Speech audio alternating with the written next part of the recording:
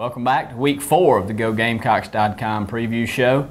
South Carolina is coming off a bye week, 2-1 on the season. Head to play Central Florida, although I hear they like to be called UCF now, and they're not the Golden Knights, they're just the Knights. So forgive us if we stumble on that. South Carolina against the UCF Knights. This is kind of a weird game in that South Carolina goes to Bright House Network Stadium. I can't even name the conference that's out. The American. Yes, the American something. A brand new conference. So just a lot of strangeness about this game. This is an Eric Hyman scheduled game. Sort of came back in the days when the prices for getting these kind of opponents to come to your home without going back to their place was just getting sky high. You were paying people $1 million something bucks, and Eric Hyman said, "You know what? I'm gonna save a little cash. We're gonna roll down to Orlando, go to Disney World, get a 2-for-1 special." Exactly. Get them to come back up to us a couple of times. So this is how South Carolina ended up playing Central Florida at Central Florida. Now, a month ago, maybe not a huge game on a lot of people's radar. And all of a sudden, South Carolina defense looks a little shaky, and UCF beats Penn State at Penn State.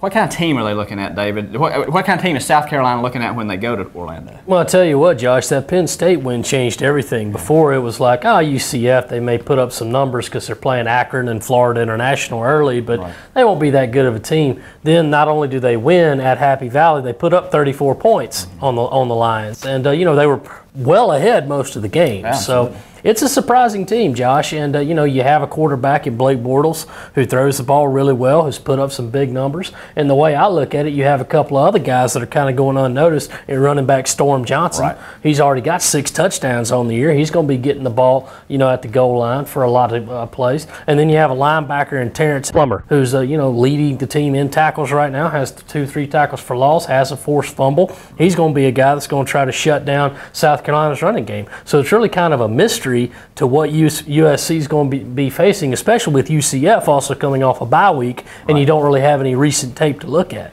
And this is a game that you know they've circled several times on their calendar. A sellout, the first time they've ever played on national television, the chance to beat a ranked team for only the 2nd time in school history. First time they've been 3-0 since 1988.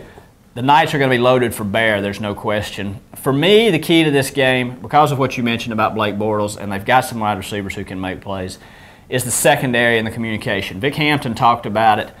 Just the sense I get is that this defense, and particularly the secondary for some reason, is a little fragile mentally. They don't have a lot of swagger. They don't have a lot of confidence. They're talking about trusting each other. They're talking about communicating. They've got to do those things early. If they don't, Bortles hits a few plays, and the guy can hit plays.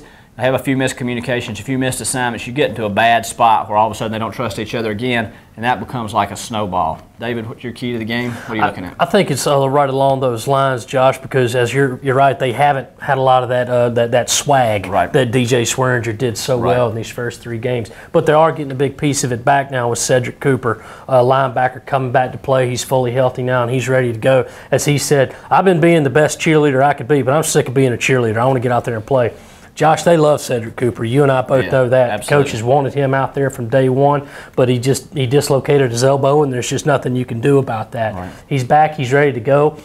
And while nobody can say that he'll go in there and immediately make an impact, he's the guy that they wanted on the field from the beginning. They're going to have him. He'll be able to settle a lot of people down because he plays so beyond his years. Right. And he'll be able to make some plays, hopefully. Try to get to Blake Bortles, maybe tip a few passes. And definitely, you know, when Bortles is handing off to Storm Johnson, maybe Cedric Cooper could be that guy to stuff him in the middle, which was a huge problem they had against Vanderbilt late in the game. Right, and they need that guy.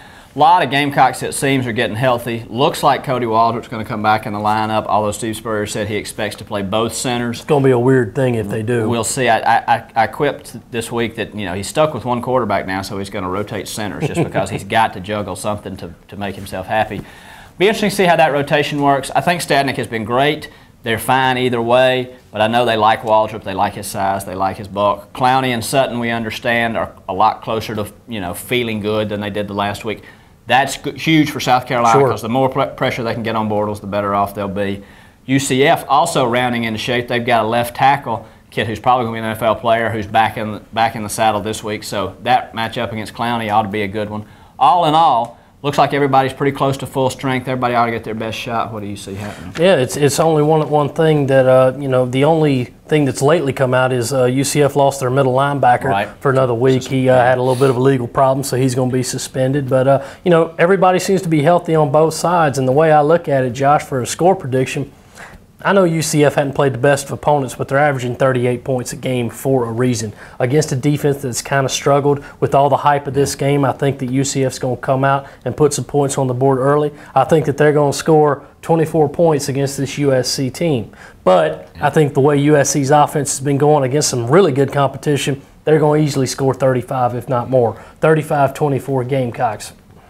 I think that you're right about the offense. I think that South Carolina may have entered the season with the notion that, like the last 3 years, we're going to ride this defense and we're going to do what we need to do on offense to win games.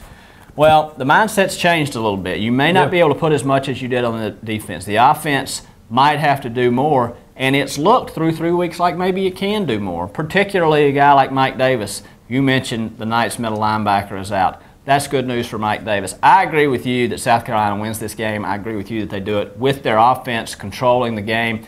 Not sure it gets quite to that point total, but I'll look at 30-20 because I do think that South Carolina wins this game with offense, is the better team. This could be a scary game, but I think both of us clearly think that the Gamecocks come out of here 3-1. We'll all be in Orlando Saturday to bring you all the action, so check back all day. We'll let you know how it goes.